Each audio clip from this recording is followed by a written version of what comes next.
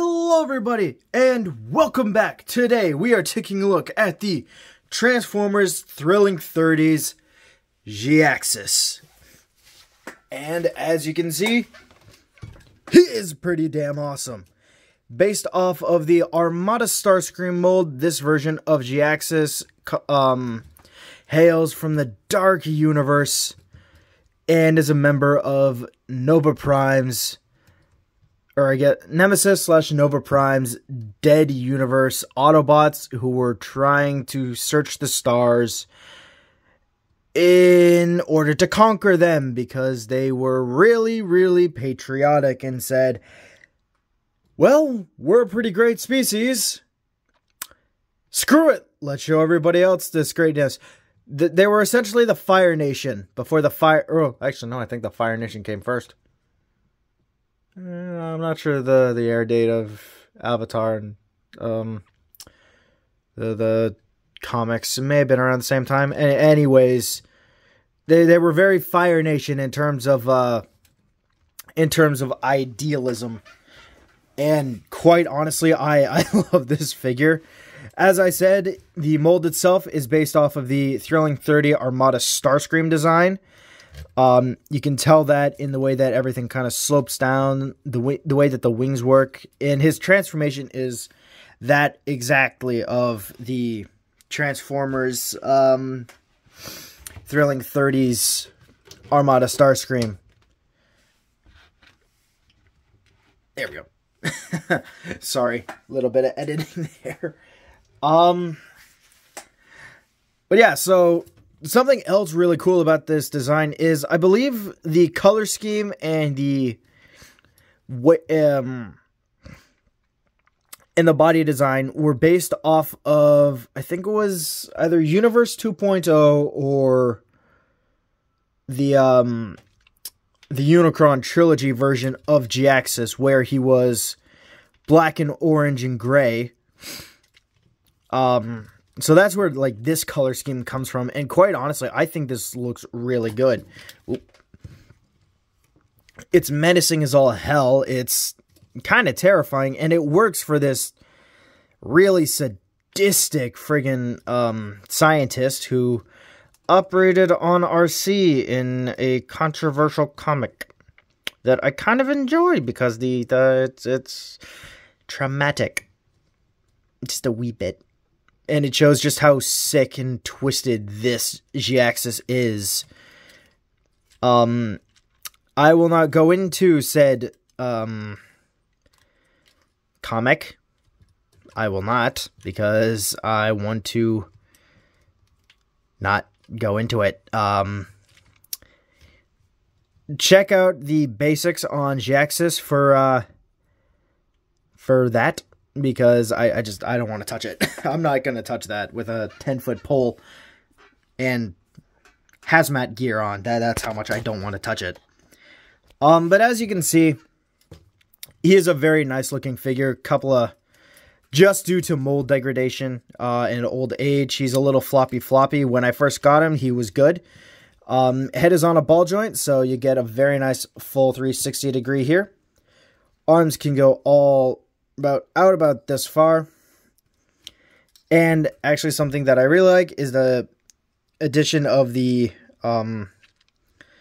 these little I guess they would be small hydraulics. Essentially they're just there to make it look like there's something moving the chest as out of the chest as well, so it's not just, oh hey, there's two flaps there. And I really like that design. I very much enjoy that. You get a very nice bicep swivel right around here, thanks to it being a mushroom peg. Kind of 90-degree bend, not really. For some reason, the mold really seizes up about here. And trying to force that just doesn't feel right. It feels like I'm going to break the plastic. So that's unfortunate. But legs can go out about that far, so he's got a very decent kick. If you move the backpack out of the way, you get a very good back kick thanks to the ball joints. A very nice thigh swivel. wonderful knees thanks to transformation, and you get a little bit of ankle tiltage. Something you really didn't... Well, actually, you know what? No, back in Thrilling 30s, we were starting to see more ankle articulation, which was nice. And again, because he's Armada Starscream based, he has the 2 giant missile launchers of Doom that are just pressure controlled. So you grab onto the minicon port here, grab onto the tail, and you just shoot out a missile that you can also kind of use as a baton or as a walking stick. And of course, if you're looking for something more practical in terms of defense of your scientifical discoveries, you also get 2 very nice looking auto pistols that I have given to other Transformers to wield because I just think they look bloody awesome. Like, these things are really well designed. They're very cool. And just something that I kind of wish I got more of. Because, like, these things are really awesome looking. But yeah. So, let's get down to the, I guess, comparisons. Here he is next to one of the other Thrilling 30s that I have. Of course, you know him. You love him, according to the views on my channel. By the way, thank you all so very much. I'm glad you enjoy. Good old Nightbeat, who I really hope in Legacy we get a new toy of, because I'm really sick of this one being my only damn Nightbeat. Damn it, Hasbro, give me another one. I command it.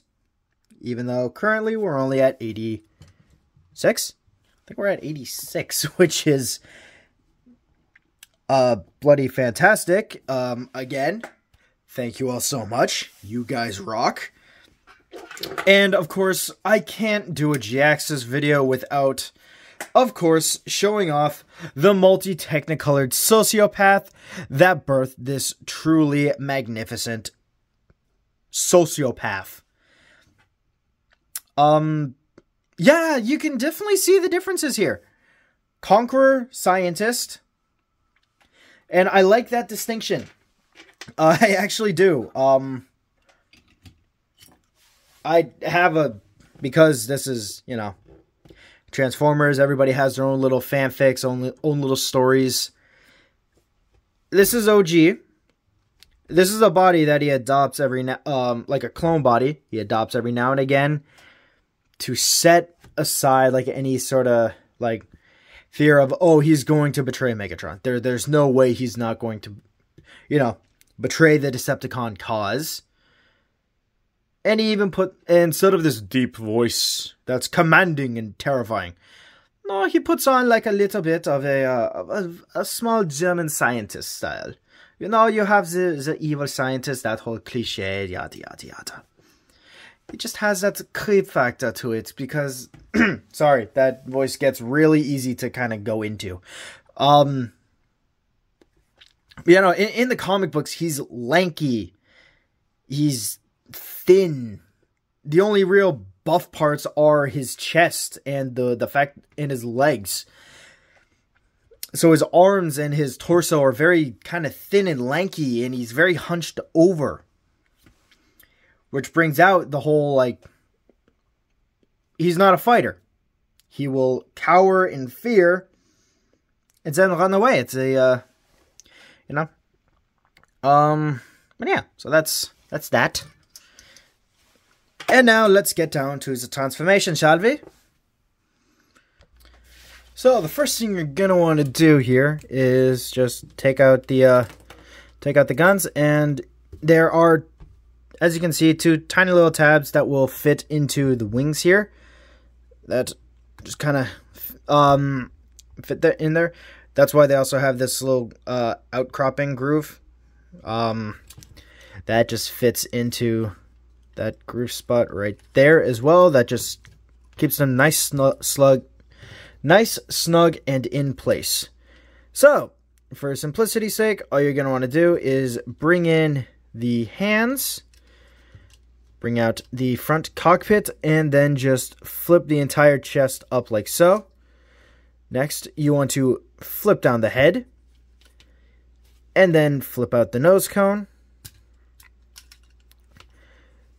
Now you can do this both like at the same time, but you're going to want to move the wing in like so, and also bring in the arm.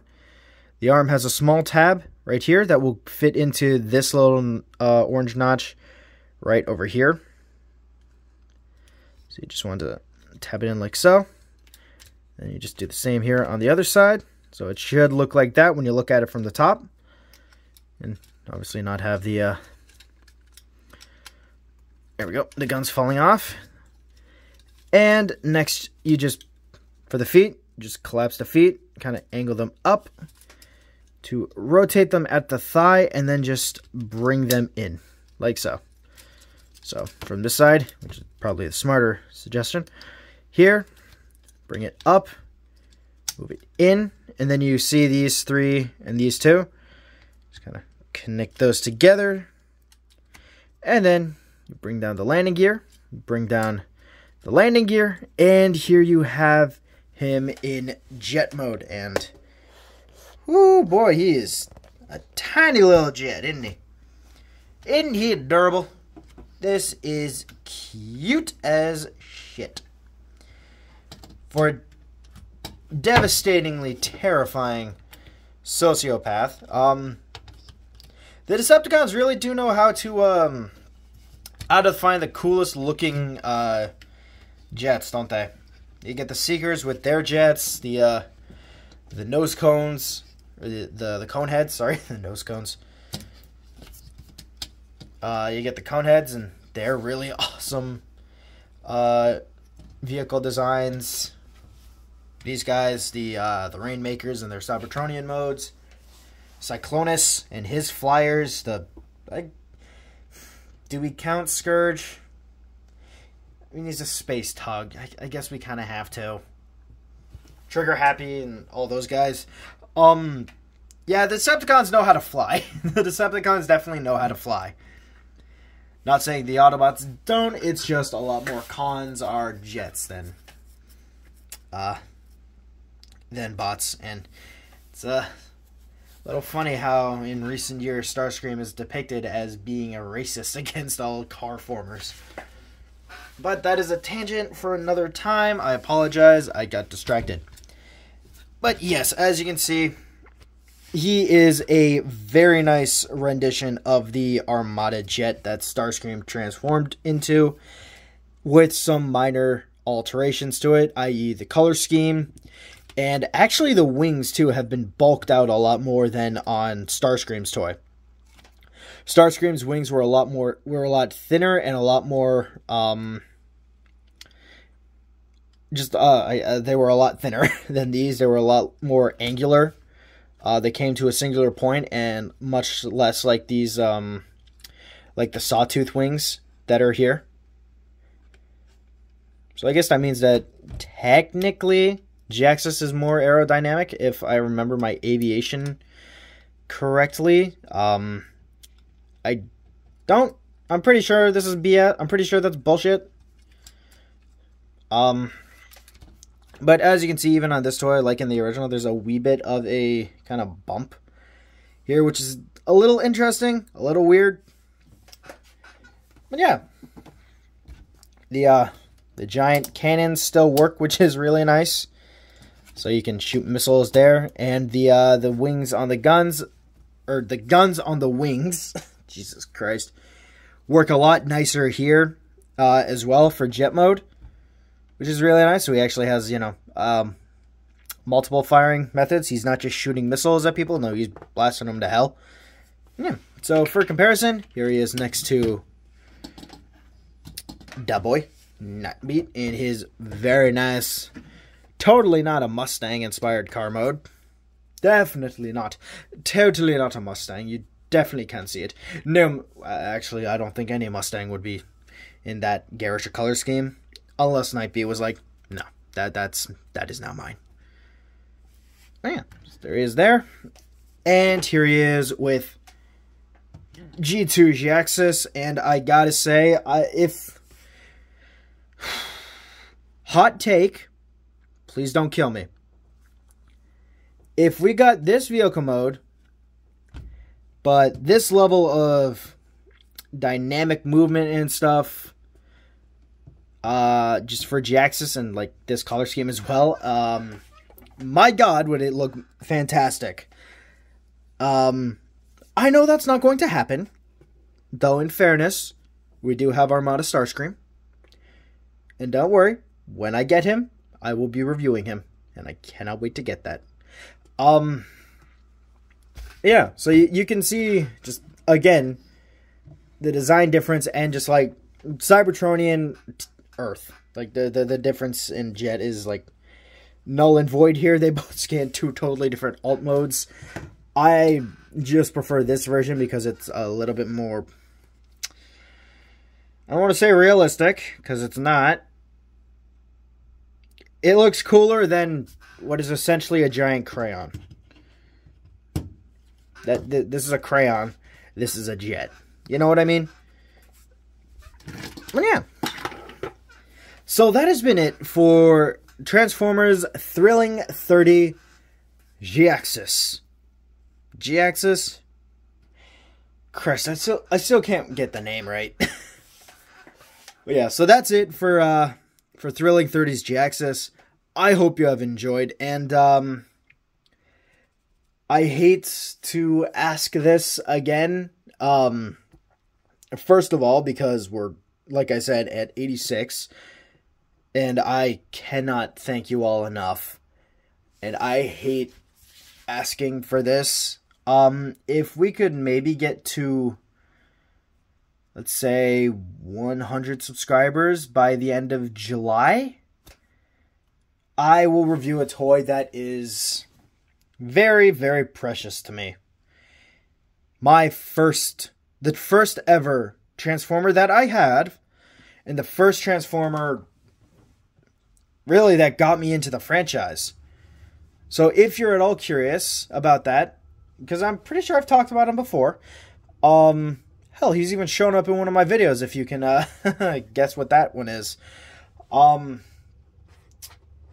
But yeah, so if you want to see that, or heck, if you just want to see the channel grow because you think, you know, another crazy upstart reviewing toys in essentially a basement with his cell phone is interesting, or if that synopsis of me makes you realize, what have I done with my life?